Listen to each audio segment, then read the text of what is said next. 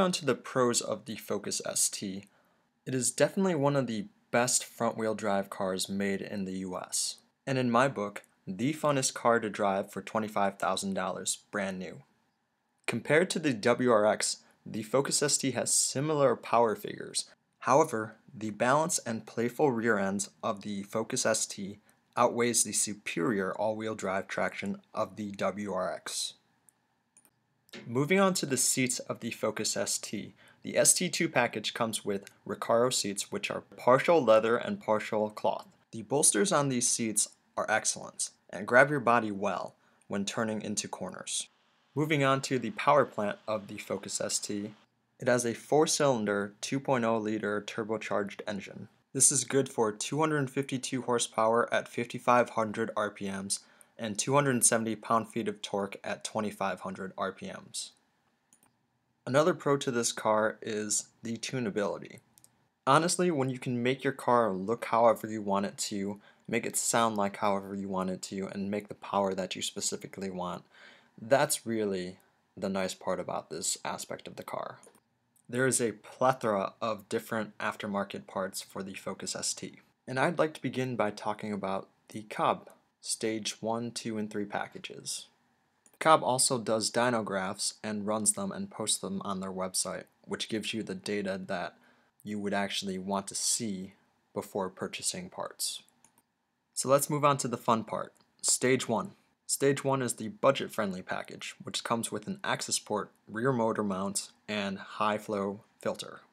This gives you an extra 66 pound-feet of torque, which costs about $10 per pound-feet of torque.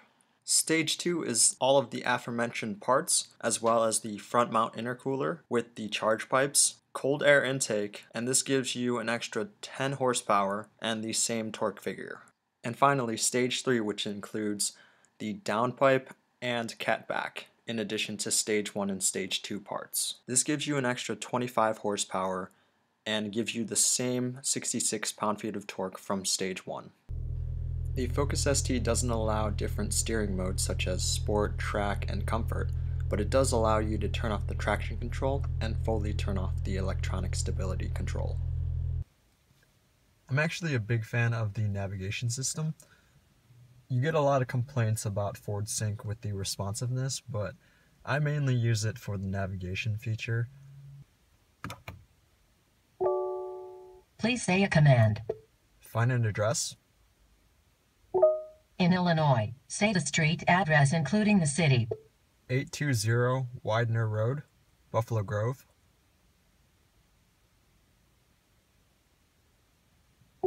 When ready, press the voice button and then say set as destination, or say changed something. And it's as simple as that. I'm actually a big fan of the Sony sound system.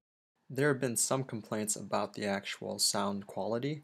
However, I believe this is just because of the radio sound instead of actually playing your own MP3s on a USB drive. Another little perk is having a full-size tire instead of one of those little donuts.